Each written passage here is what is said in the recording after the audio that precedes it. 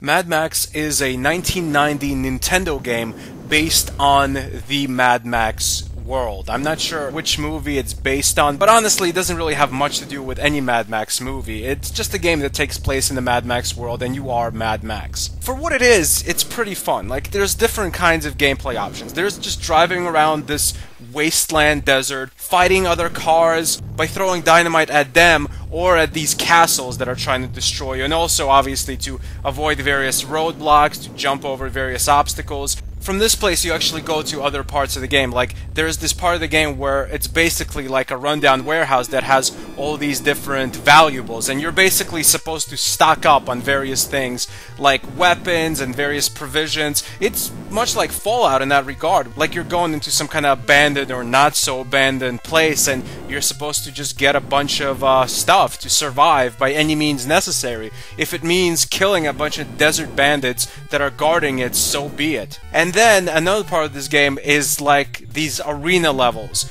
where there's this evil guy and he's going, you know, 2 men enter, 1 man leaves, basically, and these battles take place in cars. So you're driving around these car arenas and you're supposed to destroy all the other enemy cars, and you do this by pushing them off to the side or off into like pits that open up once in a while. This is pretty fun because it's almost like a chess game. It takes some skill to master pushing the cars in. You're not supposed to use full effort to just constantly throw an entire barrage on a car and just push it forward. Sometimes you kind of stop pushing the car a little bit and let it chase you a little bit, confuse it a little bit, make the car fall into the holes by itself. It's like the deadly car demolition derby of professional boxing or chess. One thing that I like about this game is the driving controls. The car control is fantastic for a Nintendo game. And for the most part, the game looks good. I think the worst part in the game is the running around the warehouses levels where you have to pick up various provisions.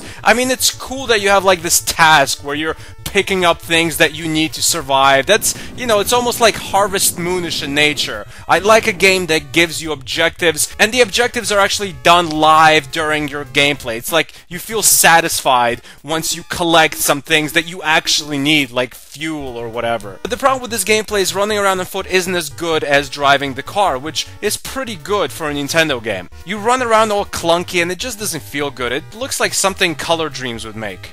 Also, I think you have way too much ammo. I mean, for the most part, in these kind of running around gathering provision levels, I used my turbo button to actually just continually shoot the enemies, and I barely ever ran out of actual gun ammo while killing the enemies. While driving around in the car, it's actually more challenging because you have very few dynamite sticks to throw these enemy castles or enemy cars. A good way to think of this game is like an earlier prototype version of the Fallout games, just minus the RPG elements and plus some cool car driving elements. It's not a great game, but it's definitely playable, and I had some fun, honestly, playing it. Mad Max for the Nintendo gets an official stanburdman rating of a 6.9 out of 10. Thanks for watching.